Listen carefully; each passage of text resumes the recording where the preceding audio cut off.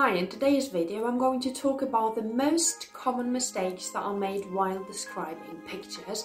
So if you are preparing for a speaking exam, this might be the right video for you.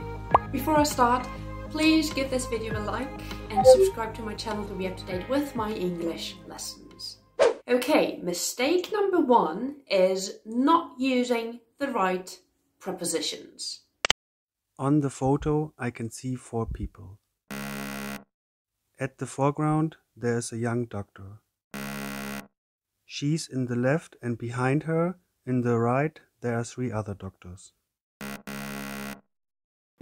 Remember, when you talk about what the photograph depicts, you should say in the photo, in the foreground, in the background, in the middle, in the corner, in the left corner, in the top left corner, but on the right, on the left.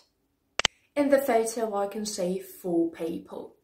In the foreground there is a young doctor. She's on the left, and behind her, on the right, there are 3 other doctors. Mistake number 2. Not using the present continuous tense to describe actions. The children sit on the floor. They play. They both wear comfortable clothes. To describe actions, we always use present continuous. The children are sitting on the floor. Are sitting, action. They are playing. Are playing, action. They are both wearing comfortable clothes. Are wearing, action. The boy in the middle of the photo is laughing. Is laughing, action. But the present continuous tense is not the only tense that you can use while describing a photograph. Unfortunately, some students make mistake number 3, which is using the present continuous tense to describe someone's appearance or to describe a state. The woman is having red hair. She is looking happy. She is seeming to like her job. If you want to describe someone's appearance, you should use the present simple tense. The woman has red hair. She has a beautiful smile. Her eyes are pretty.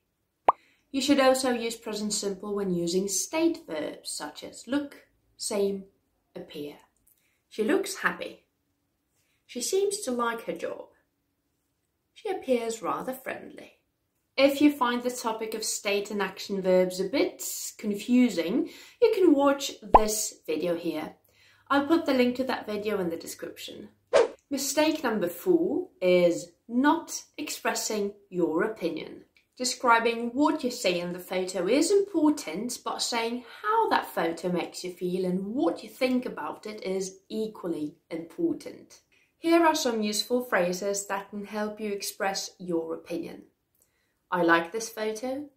I don't like this photo. It makes me feel. It reminds me of. In my opinion. I think.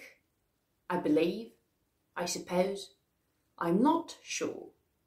I don't like this picture because I don't like it when people shout at each other. This photograph makes me feel uncomfortable. I suppose the man and the woman who are being shouted at are very unhappy. So these are some common mistakes that students make when they describe photographs. And now let's move on to a short exercise. Look at the photo and read the photo description. Find and correct the mistakes.